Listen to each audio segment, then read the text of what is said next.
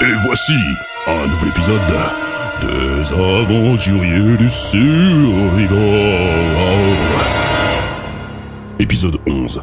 Rasmussen. Descendez-moi! Blatton, enfin, je vous tiens. Ah zut, il vous a reconnu. Vu ce qu'il nous a raconté, ce n'est pas étonnant. Et comment cette coupe de cheveux improbable, cette allure suffisante? Oui, ce je ne sais quoi de... Suspendu. Et d'ailleurs, si vous voulez bien me descendre, ça m'arrangerait. Vous descendre? Non, me faire descendre. Me faire descendre. Il ne va pas tarder à tomber tout seul. J'aimerais bien descendre maintenant. C'est pour bientôt. Ah, À gauche, à droite. En haut, en bas. je vais tomber. Vous voyez, il faut savoir être patient. Silence! 13 ans, 13 longues années à attendre ce moment. Enfin. Et voilà. Nous aussi, nous sommes contents de vous retrouver. Gardez les mains en l'air! Tout se déroule pour le mieux. Enfin, comme prévu. Enfin, comme d'habitude. Et attendez, restez calme. Nous sommes venus pour vous chercher. Ah bon? Mais je croyais qu'on voulait seulement les armes. Ah, Johnson. On voit que rien n'a changé. Votre intérêt passe avant tout. Tout comme votre carrière. Mais laissez-moi vous dire ceci. Toutes les vérités ne sont pas bonnes à entendre. Je me souviens de vous lorsque je n'étais qu'une jeune recrue au service du consortium. Déjà à l'époque, j'ai lu à travers vous. Vous ne pensiez qu'à vous, votre carrière, et peu importe le reste. Comme cette fois, où nous nous sommes croisés à la cantine, et que vous ne m'avez même pas dit bonjour. Ça montre bien que vous Il n'a pas changé d'un pouce. Et toutes ces occasions, pour toujours nous donner Malheureusement. faites ceci, faites cela, et démarrez ceci, et portez cela, et tout ça pourquoi, hein? Pourquoi? Que fait-on? On le laisse parler? Je crois qu'on n'a pas trop le choix. Il est armé. Silence! Et un carton de ces saloperies de rations de combat que même les rats ne veulent pas manger. J'étais parti pour un besoin pressant. Je reviens et plus personne. Mais qu'est-ce que j'ai fait pour En même mériter temps, ça? il a raison. C'est vraiment atroce ces rations de combat. Je ne sais pas, je n'en ai jamais mangé. Les officiers mangent aux messes. Et puis alors, périmé... Vous n'allez pas vous y mettre aussi? Mais quand est-ce qu'il va s'arrêter? Mais c'est pas vrai, mais il est chiant. Pourvu qu'il ne décide pas de parler pendant 13 années. J'ai toujours trouvé les humains futiles. Mais lui, en plus, il est vraiment chiant. Quel bel homme. D'âge mûr, musclé. Et ce cou si long. Dommage qu'il soit si chiant. Une ration de combat, c'est pas si mauvais que ça.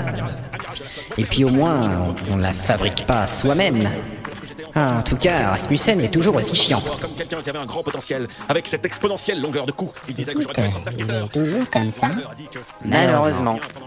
Si ça continue, il va nous parler de ses préférences sexuelles. Je ne veux pas assister à ça. Oh mon Dieu! Non! Qu'est-ce que vous dites? Non, rien. Vous savez, je me sens un peu comme un morcheleg à poil long qui a décidé de tourner à gauche. Vous m'entendez, Blyton? J'avais tourné à gauche. Eh ben... Pendant ce temps, sur Terre, Alda réunit ses conseillers. Messieurs, si je vous ai réunis aujourd'hui, c'est pour discuter de la future campagne électorale. Alda chérie, tu viens de baigner. Allez, viens. Elle est super bonne. Mais laisse, hein. Tu vois bien qu'il est en réunion. On peut tout à fait mener une réunion en maillot de bain. Je ne vois pas où est le problème. Et si je puis me permettre, ce petit string vous va très bien. Allez, viens. Je vais te masser comme tu aimes. Comme vous le savez, nous devons à tout prix maintenir le contrôle de la fonction présidentielle par le consortium pour préserver les intérêts économiques de nos employeurs. Vous parlez d'un truc, Aldar, qu'on est foutu d'avance. Ce conciliaire est un véritable boulet. Je vous rappelle la teneur des textes. Si le président de la Confédération est reconnu incapable d'assumer ses fonctions et que le vice-président est défaillant, c'est au conciliaire d'assurer l'intérim, même si c'est un boulet. Le vice-président laisse de sa défaillance partout. C'est un vrai calvaire pour le personnel de ménage. Ça fait quand même plus de 40 ans que ça dure. Quand même, le truc du gosse. Quel coup de maître. Oui, enfin, je vous rappelle que faire nommer un vice-président de 98 ans par un nourrisson n'a pas été très facile. Surtout lorsque ce gamin vient d'être nommé lui-même vice-président par notre ancien président. Paix à son âme. Quelle tragédie. Au fait, où est le type des services spéciaux? Non mais je vous écoute, allez-y, ça tourne. Cet accident de photocopieur, tout de même. Quelle déveine. Certes. Revenons à l'élection. On pourrait organiser un attentat à la tétine piégée. Pourquoi faire? Le mandat se termine dans 6 mois. C'est le temps que tout prendra une recherche en explosif pour Layette.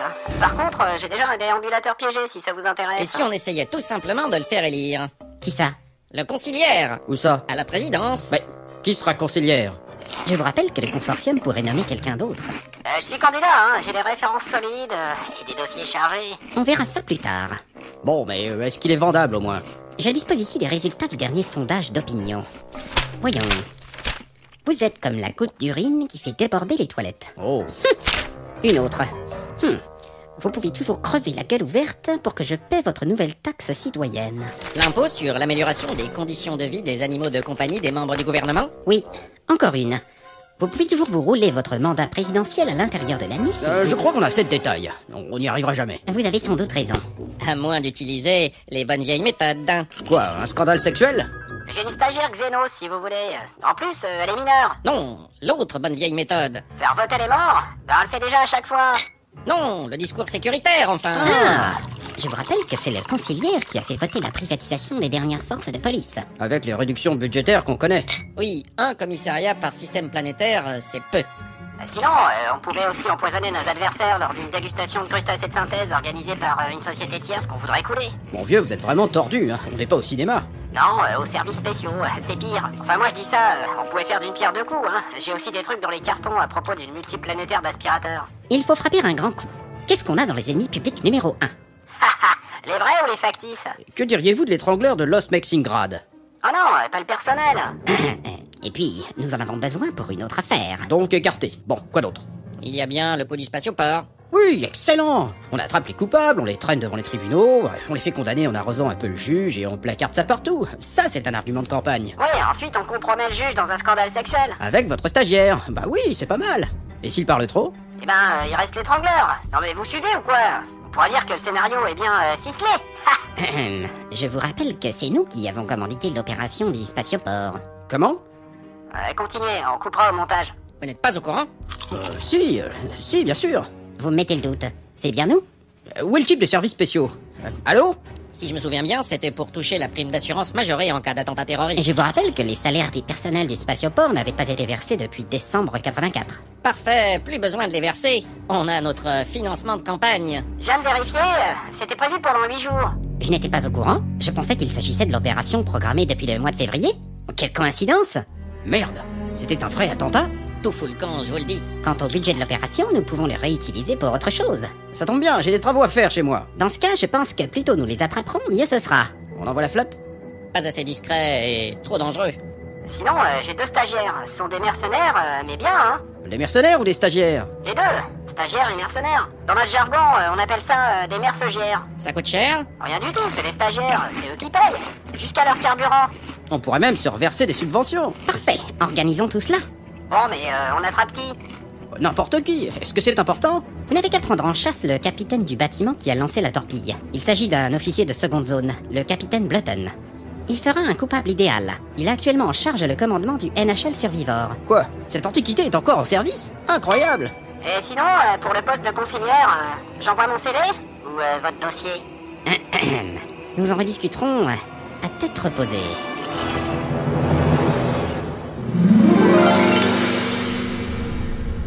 Alors, Terrien, tu n'es toujours pas disposé à parler. Je vous répète que ce droïde n'est pas sensible aux chatouilles. Bien entendu, cela va de soi. Où est l'unité d'invisibilité? Sache que si tu ne parles pas, lui parlera. Enfin, il bipera. Que dit-il? Je n'en ai aucune idée. Tu mens. Ton ami droïde devra en supporter les conséquences. Tenez-le bien, soldat. Ici, oui, aux interstices. Entends-tu les bips de sa souffrance? Les pics de sa souffrance? Où caches-tu ton arme secrète, Terrien? Je ne sais pas. Je ne suis que le plus mauvais mécanicien du faisceau. Ton capitaine doit sans doute le savoir, n'est-ce pas? Que je suis le plus mauvais mécanicien? Oh, il a sûrement quelques doutes, mais... Pas ça, imbécile. Je parle de l'arme secrète. Non, là, vraiment, comme ça, je ne vois pas. Tes sentiments te trahissent, Terrien. Cela me donne une idée. Garde, emmenez notre ami au téléporteur. Lieutenant, rappelez-moi ce qui risque d'arriver à quelqu'un qui tente d'utiliser ce téléporteur. Eh bien, ce quelqu'un risque de rencontrer un terrain favorable au décès prématuré, commandeur. C'est ça, excellente formulation, lieutenant. Terrien, je te propose de vérifier cela pour nous. Was? Que voulez-vous dire? Tu vas prendre ce téléporteur, voir si le terrain est favorable. Was? Oh, pas loin.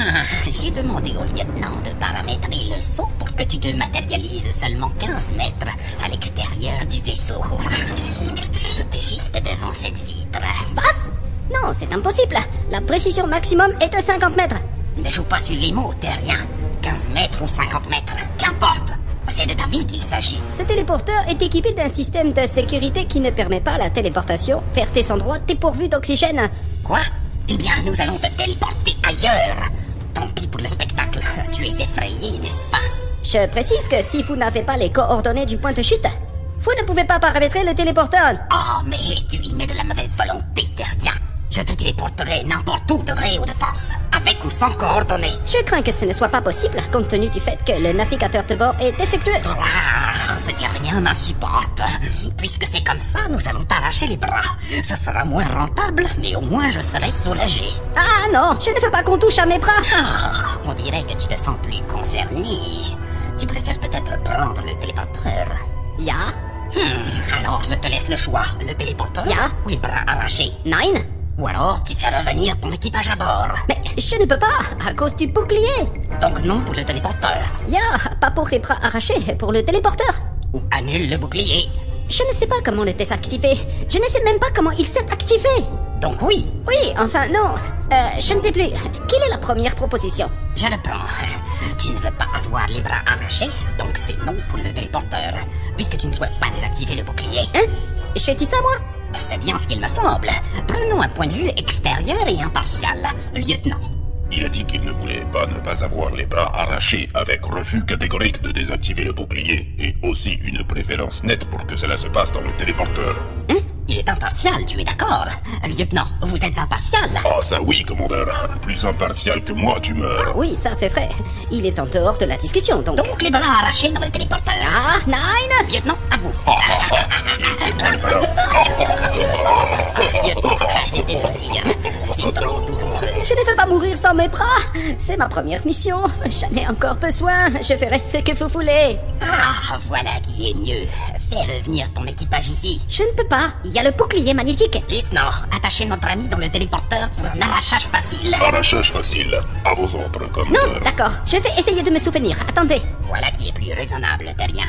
Si je modifie ce paramètre, en réglant sur l'encéphalofréquence du capitaine, je devrais récupérer tout dans un rayon de 25 mètres. Mais je ne sais pas si ça va marcher. Le bouclier... Tes bras, terrien, tes bras. Ah, oui, bon, je fais un test et on verra bien. Mais si ça ne fonctionne pas, j'aurais au moins essayé. On ne t'arrachera qu'un seul bras. Dans le téléporteur pour te faire plaisir. Attention, terrien. Ils doivent arriver ici vivants. Ya, ils seront vivants. Enfin, normalement, si le bouclier le veut bien. Le lapin de papy, la pile pipopoli qui pâlit pas loin. Mais pourquoi est-ce que je pense à ça? En plus, je déteste le camping. Finalement, Johnson est très supportable. Et vous, ça va? Hein? J'ai connu des missions plus intéressantes. Oui, certes. Vous avez quelle heure? Je ne sais pas. Tard, et j'ai les bras en l'air. Ah bah oui, forcément. Avec les bras en l'air... Je retire ce que j'ai dit. C'est un cauchemar. J'ai des crampes dans les bras. Un petit massage me ferait le plus grand bien. Bah non, là on a tous les bras en l'air. Vous n'avez aucune imagination. Et vous en avez un peu trop. Espèce d'ordure. Mieux vaut ça qu'être pédant et suffisant comme vous. Mon Dieu, sortez-moi de là. Ce discours est vraiment très intéressant. On en apprend beaucoup sur vous, capitaine. J'ai perdu le fil depuis longtemps. Pas moi, grâce à mes deux cerveaux. Mais que faisiez-vous avec du fil? Il tentait de remédier à ses pensées décousues. Mais le pire de tout, le pire, c'est que toutes ces armes expérimentales à la con, eh ben, elles n'ont jamais fonctionné. Comment ça, elles n'ont jamais fonctionné? Vous voulez dire qu'on lève les bras depuis 2 heures pour rien? Sans compter les odeurs qui se dégagent de vos aisselles. Je voudrais vous y voir. Dans vos aisselles? Vous êtes bien fichus de nous. Quoi? Moi? Non mais c'est le monde à l'envers. Quand je pense à tout ce que vous avez débité sur mon compte, alors que nous étions venus vous chercher. Avec les armes? Qui ne nous serviront à rien, manifestement. Mais comment savez-vous qu'elles ne fonctionnent pas? J'ai retrouvé le rapport secret les concernant dans un sac qui devait être détruit par le matelot Johnson, mais qu'il avait oublié dans sa boîte de rations. Ah, je me demandais où était ce papier. Zut. Mais c'est un rapport qui aurait dû être codé.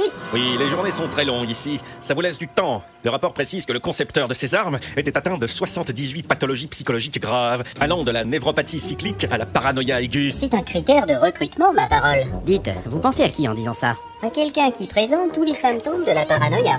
Ah, mais alors, rien de tout cela ne fonctionne. Je me rappelle d'un stock assez impressionnant, allant du pistolet laser à la torpille lourde. Je ne sais pas, le concepteur est mort en tentant d'écrire la documentation d'une triple rupture d'anévrisme. Je n'ai pas osé essayer. Je ne voudrais pas dire, mais finalement, on ne sait pas si ces armes fonctionnent ou non. Donc, je vous suggère de relever les bras. On ne bouge plus. Oh mon dieu, les crigonites! Allez-y, tirez, foutu pour foutu. Plus un geste, très bien.